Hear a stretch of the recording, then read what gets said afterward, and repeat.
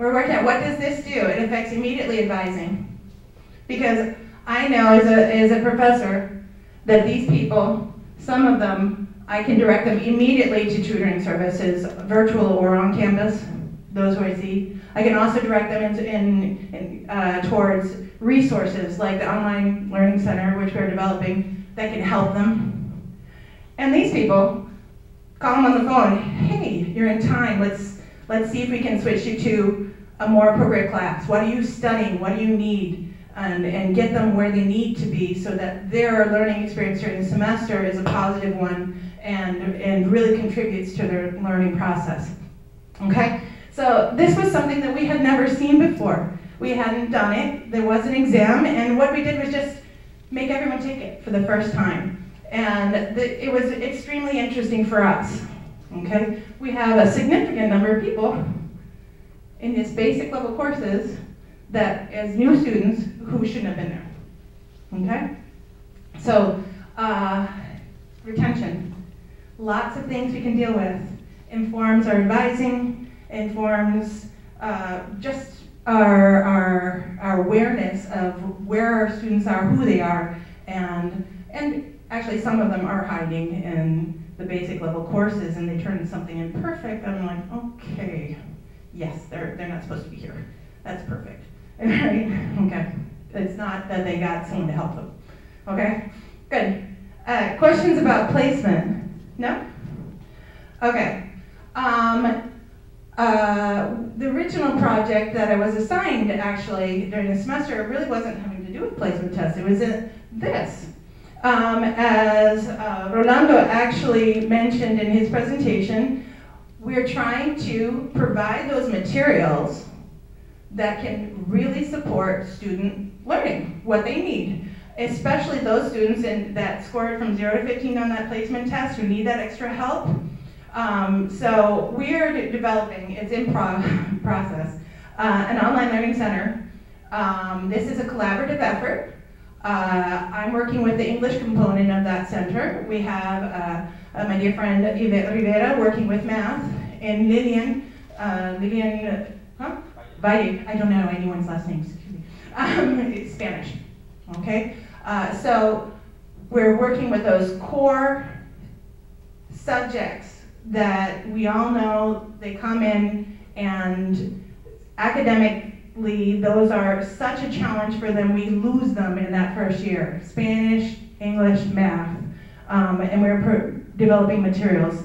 Over the last year, I worked with primarily grammar for the people who are in that basic level courses, and then we have also writing, which this year I am going to be focusing on more with the development of a writing center, reading skills and listening. So this is something that we'll be developing over time.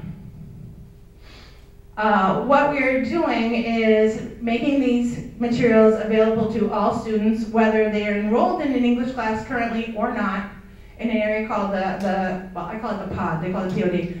I like the idea of a pod, you know, it's like a little seed and you grow from there. A pod, where we'll have learning activities with practice, and then assessments as well, so they can check their learning, go back, refer to, on a variety of different topics.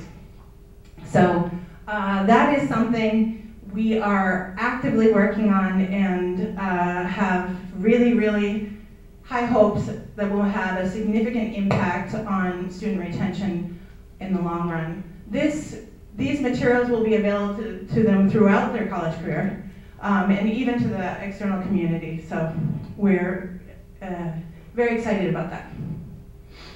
Okay. Part of keeping students in class is making sure that they have the materials they need to support their studies.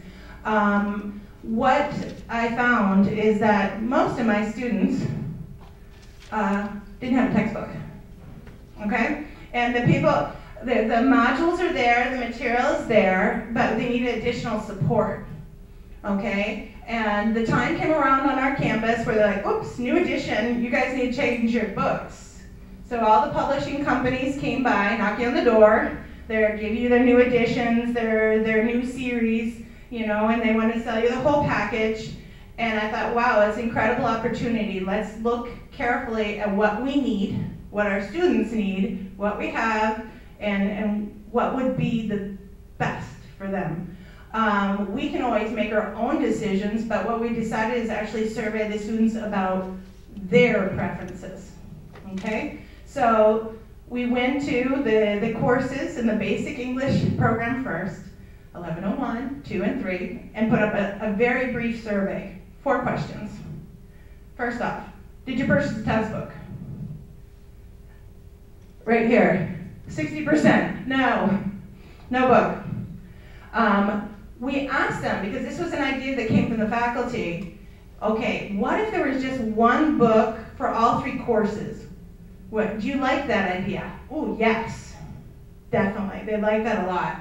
And then we asked them, would you purchase that book if it's one book for all 3 courses? And guess what happened? 91% said, yeah. We like that. We like that idea. Just one investment, and I can use that book for, you know, multiple courses. Then we asked them, well, online, we always have the problem, students in Japan, oh, professor, I ordered my book, it takes 3 weeks to get there. I don't have the book, oh, it still hasn't got there, exam 1's coming around, oh, I still don't have my book. Well, an ebook seems like the logical solution for us, but we wanted to know how the students would react to that. So we asked them, would you prefer a regular print version of the book or an ebook, and why? Let me know. At the end of the day, they really like print books. It's like their security blanket. Some of them, they actually say, I like to write in it. I want to keep it on my shelf as a reference. 4 or 5 people actually wrote that. Ebooks, what's attractive about them? Portability. That's the major thing. And they all price. Price is the big deal. And at the end of the day, 56% said they would purchase a digital version of the book if it were cheaper than the print version. They'll do it if it's cheaper. Okay? So, looking at these results, what did we do? My good friend Ana Munoz and I got together, analyzed what skills were really fundamental to the courses, what did we need to reinforce, what actually could we eliminate, because we did eliminate some stuff, we'll just put it as stuff because it weren't the core skills. And we came up with a custom book in collaboration with Cengage that was created for all 3 courses, 1101, 2, and 3. We used 9 different books, 4 different series. There's like 101 changes in text, but we made our custom book. What did we get to keep?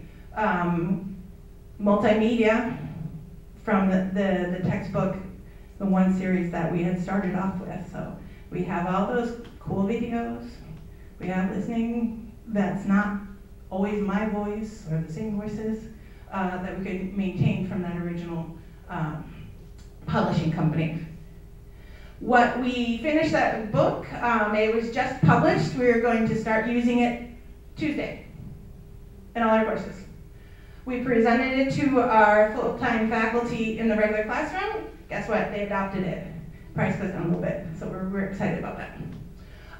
What were we able to negotiate with the publishing company? 3-year access. 3 years of access to the ebook on, what do we use? VitalSource, thank you. On VitalSource. So when they purchase an electronic version of the book, they'll have access to that book for 3 years. Students here, they're moving. They're here this semester, they might not be here next semester, they might end up, now they're in Florida, but that book can follow them for the following 3 years. Then we actually prepared print versions of the book as well. So we have both formats available to our students, but it's customized to what we have identified as what they need. And hopefully that will help us keep them. They'll have better materials to support their online learning, okay? So that is something that we're really excited about. During the analysis of what we needed for this custom book, we discovered there's all this stuff that maybe we shouldn't focus on so much. We need to focus on these core skills. Let's give them more of what they really need, do it well. Okay, so the result was a complete revision of all 3 basic level courses for the basic level this semester. We reduced the modules from 9 down to 6. So 3 modules were eliminated and other things were added, okay? But the part of this process has resulted in new materials for us, new courses, curricular revision. Okay. In addition to all of the above, we have basically been working to integrate our online courses into what was the campus assessment plan. We really, at one point there were 2 separate animals, and we're trying to bring everything together to a certain extent. We're doing that, our student-centered projects online, requiring oral communication and written communication, are directly linked to what we're doing in the regular classroom as part of our assessment plan. In addition, we're exploring new tools that students can use to hopefully support them during their learning process online. This semester, we're also doing a pilot of Grammarly, especially focused on the writing skills, to see if that is a tool that students will be able to use and that will contribute to their academic success.